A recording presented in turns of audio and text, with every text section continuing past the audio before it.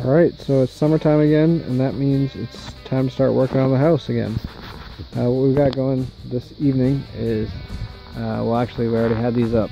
So these are 5/8 inch thick hemlock boards, and they are going to be destined to be clapboards for our house. So stick around and see how we're taking care of that.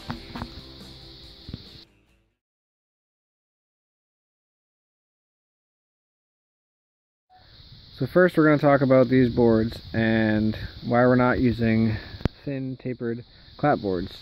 So these are just 5/8 of an inch thick. They're still pretty heavy because they're hemlock. And here's a good example. So they're 5/8 of an inch thick. They're varying widths, and they are no thinner than 6 inches. Because we're going for a 5-inch reveal. So yeah, why are these not tapered? Well, these are not tapered because the mill that we're milling our lumber on does not have a jig to taper them, or a cant cutter to, when you're cutting the cant, to tip it this way and that way so you get that tapered look. What we're going to do to get the tapered look, the clapboard look, is we're going to cheat a little bit, and we'll talk about how we're going to do that. First, we just kind of want to talk about the anatomy of these boards and why we're going with this just straight cut. So how are we going to get the boards to look like clapboards? Well, we're going to start off with a 1 inch thick, 1 inch as in the 1 inch deep from the house wrap, 1 inch thick little starter strip. We've got our trim board here. So with clapboards or shakes, we put all our trim boards up first. Got trim boards around the door and the windows, so that way we can measure correctly from there to there what needs to be our clapboard length. So we're going to talk about what we're going to do with the clapboards, and then we'll put a couple up.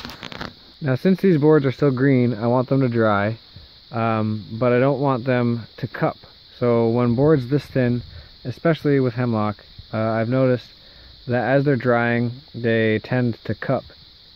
And by cup, I mean, instead of being flat like this, the ends kind of bend up. So these ends will bend up, especially if it's close to, like maybe you can see the grain on this one. You see that really curvy grain? Well, especially if the middle of the tree was really close to the center of the board, the growth rings will kind of pull. So we want to put them up as soon as possible to prevent that.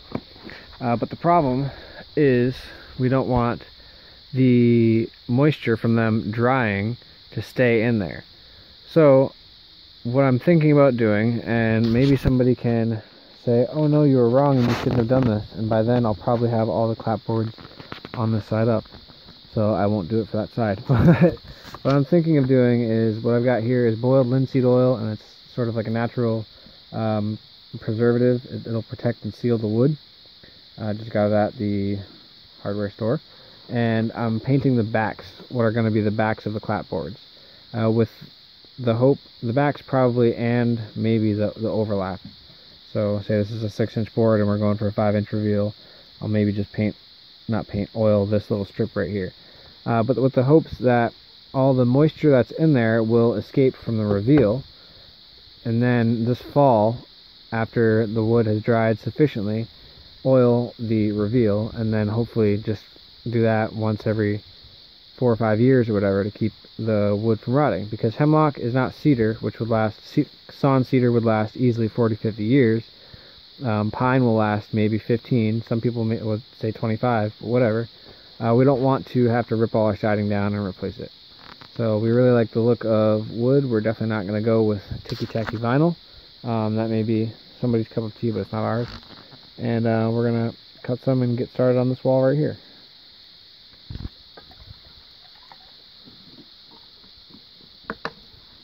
So I'm putting some turpentine in the boiled linseed oil. It's a little less than 1-to-1, with favoring the boiled linseed oil side. And what that does is it's going to help the linseed oil dry quicker. And it kind of also helps me conserve linseed oil because it's expensive. Not super expensive, but anyway, I'm gonna mix that up. It's okay if I get some on my boards because that's what I'm treating. And it sort of thins out the oil too, so it spreads a lot easier.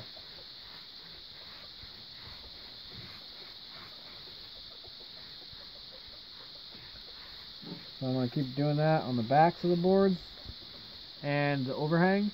And when I've got these ones treated, I will move on to the next ones. I'll probably just treat all the sawn ones that we have here, and then we'll put a couple up. So I tore the first 4 clapboards off so I could oil the backs and the overhangs. And now we're going to put them back up.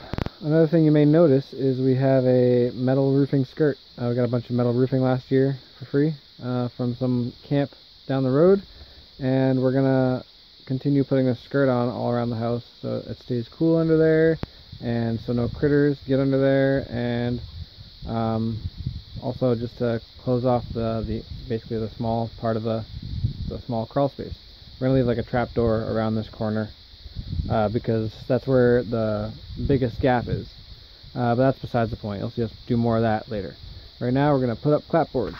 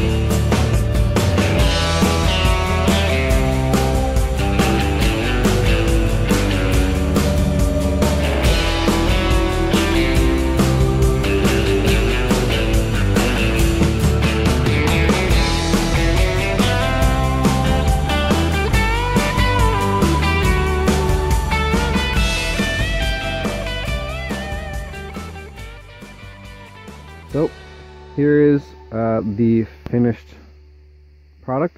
I wouldn't say finished, but these are all the clapboards that we had milled. So this is where we had to stop. We still got to obviously put some up here, but before we can do this, I've got to finish the trim boards on the door, and in order to do that, I need to make a door casing. So right now our door is just like sort of, you can see these gaps right through the door. It's just kind of ghettoed up, jerry rigged up. It opens and closes, see, but it's not properly installed. So I've got to build a door casing, which I think I have material to do, along with a threshold, a real threshold. This door will be set back about 2 inches. So yeah, in order to add more clapboards, those are some of the steps that I have to do first. It helps because we don't have any more clapboards, so it's not really a huge deal. I've got to do that anyway. This is a little piece of, this is kind of cool.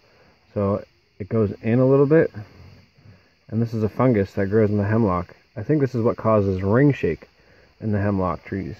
So ring shake is when the growth rings separate. That's what happened like this. This was kind of pointed out like that, and I broke it. And yeah, that's what happened with that. Yeah, I'm really loving the look of this. Like I said before, we're gonna let these dry until the fall, and then we will oil the exposed sides so it keeps the clapboards looking this kind of blonde color instead of, so this is all hemlock and this is hemlock, so it grays as it dries, which is nice too. But I also just like the fresher look.